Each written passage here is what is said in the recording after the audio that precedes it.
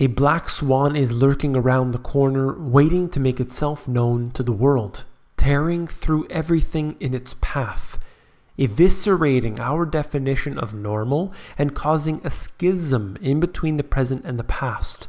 Corporations, now bigger than entire nations, could bring these countries to their knees, leaving politicians at their wits' end. Always be prepared. You came here for the truth, so let me unveil that for you. Today we will discuss this Eurobank revealing 4 possible black swan events for 2017. Let's get into it right away. It's an article out of Reuters, and it discussed so much.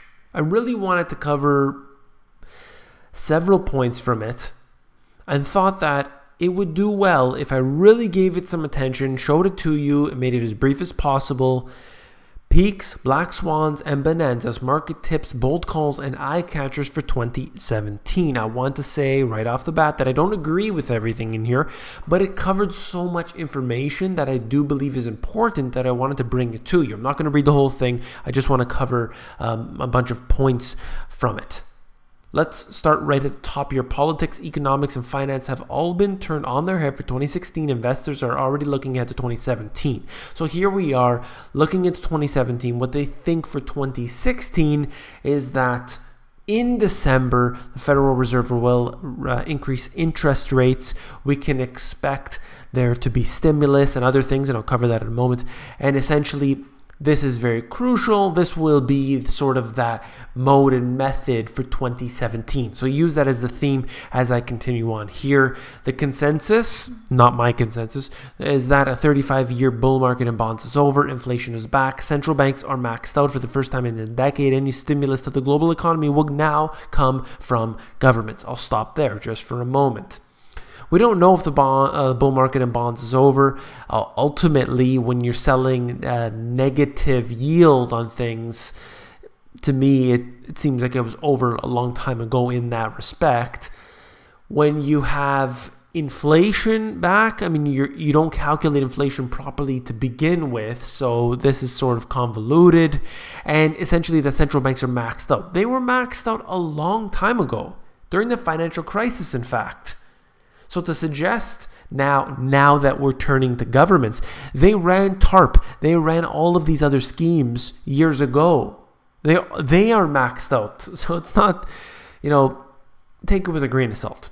The implications for markets to appear further increases in bond yields, developed world stocks, and the dollar, while emerging market currencies, stocks and bonds are expected to struggle under the weight of higher U.S. bond yields. So generally what they're saying here is look to the blue chips, look to the developed nations, and those sort of up and coming either corporations, countries, anything may struggle during these times.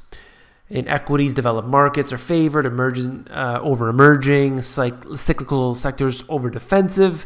Banks are expected to benefit from steepening bond yield curves. Infrastructure spending could boost housing and construction stocks, and we already saw that with Home Depot. That's the consensus, and essentially saying let's look at some other things. Number 1, bond yields to fall.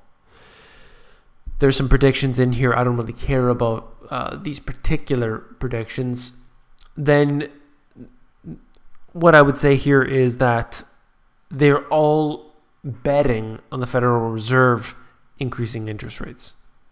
Peak 2016. Bank of America saw peak 2016, saw peak liquidity, peak inequality, peak globalization, peak deflation. This is really stupid. And the end of the biggest ever bull market in bonds. That all starts to reverse next year for the first time since 2006. There will be no big easing of monetary policy in the G7, and interest rates and inflation will surprise to the upside. We could... That just doesn't seem that like the game that they're playing ultimately. We'll keep an eye on that. And I mean, they are definitely doing things behind the scenes, but we're talking about publicly in front of our eyes. Then we get into, right here, the black swans. Economists at Societe Generale illustrate a graphic with 4 black swans, and it discusses that. Look at this. I'll flip there and flip back. You're seeing this curve here. Two things I want to note. The bigger the swan is, the bigger the impact it has. And also the higher it is, then would be the higher percentage here. Number one, isolation and trade wars, that's 15%. China hard landing, 20%. Sharp increase in bond yields, 25%. Political uncertainty drag, 30%. And you're looking at the probability here, the percentage, just to be clear. These things here, not one of them is explicitly saying war. Political uncertainty, is that what it's called? Trade wars? Maybe that's talking about it. I'm talking about war. I'm talking about battling.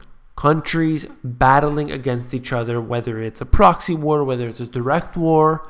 Why is that not being discussed? The escalation of which perhaps has been stifled to some degree with Trump's election, but it is not over, absolutely not over, and there are so many things that could hit that spark and we have a big war. Let me move on quickly before this video gets too long.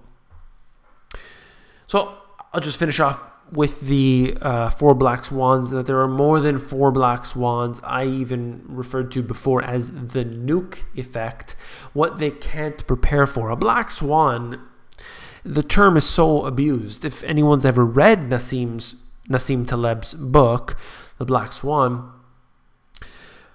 it's not something that happens once every 5 years. A black swan is an event that nobody is prepared for. We're talking about events that, you know, lifetimes could go by and nothing happens. So that's a true black swan event. And be prepared for that to happen, of course. The euro also rises. The dollar is overvalued versus other G10 currencies. Not something you hear too often, but it's the view of Swiss wealth managing giant UBS. They predict the euro will end next year at 120, going against growing calls for parity. And, you know, it's practically at par right now. So I would suggest that there is some changes, if this happens, some big changes that need to happen in this time frame. The euro will also draw support for the ECB tapering its QE. Undervalued sterling will pick itself up from its Brexit mauling to rally against the greenback. So they're suggesting basically that after all this Brexit talk, the sterling happened to weaken the pound and essentially will come back up from that. The ECB is going to taper off. I don't know how. It's going to taper off its QE. Does anybody think that's going to happen? The good carry in EM, few dispute that higher dollar and US yields will hurt emerging markets. And this here is something that emerging markets generally, when you're looking for better yield, you tend to go to emerging markets or just riskier bets in general. That's why I tend to perhaps disagree with this, is that all of these hedge funds, all of these different investment companies, they are looking for ways to increase their profits, and they'll go to the emerging markets. They'll take those risks on the junk bonds.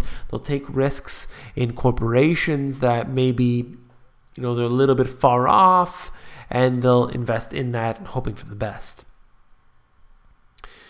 More QE from the ECB. Inflation has bottomed out. The Fed is raising rates and other central banks are beginning to reduce their stimulus. The ECB will taper its $80 billion a month program, right? Well, I'm in agreement with this. The fact that they're saying, how can they ever taper back at this time? They're even in a worse situation in the near term than the Fed is with the US. And let's just read their lies and quotes here. Even toward the end of 2017, the discussion will be very similar to that is seen at the present. How can the ECB continue to stimulate the economy? Well, don't print money. That's not a good way to stimulate the economy. It's just really silly. It's really childish. But that's the way the Keynesians like to think. $1 trillion U.S. earnings bonanza. How much offshore earnings can the U.S. companies bring back if President-elect Trump follows through with his pledge to cut corporate tax? About $1 trillion. And they're talking about giving a boost to stocks, giving a boost to the economy in general, and essentially bringing in more taxes by doing this, cutting corporate tax. I think it could bring in some. I just think that corporations may decide to continue to leave that money overseas. They're always going to search for a way to take their money, whether it's overseas or they wash it clean through one of these, Panama corporations or anything else. Wash the money clean and bring it back in and invest it in something else. This happens all the time, and it doesn't cease to amaze me when we have things like this where Trump brings it to light and all of a sudden, it's seen as something that's new, that, they just started doing this. This has been going on for so long.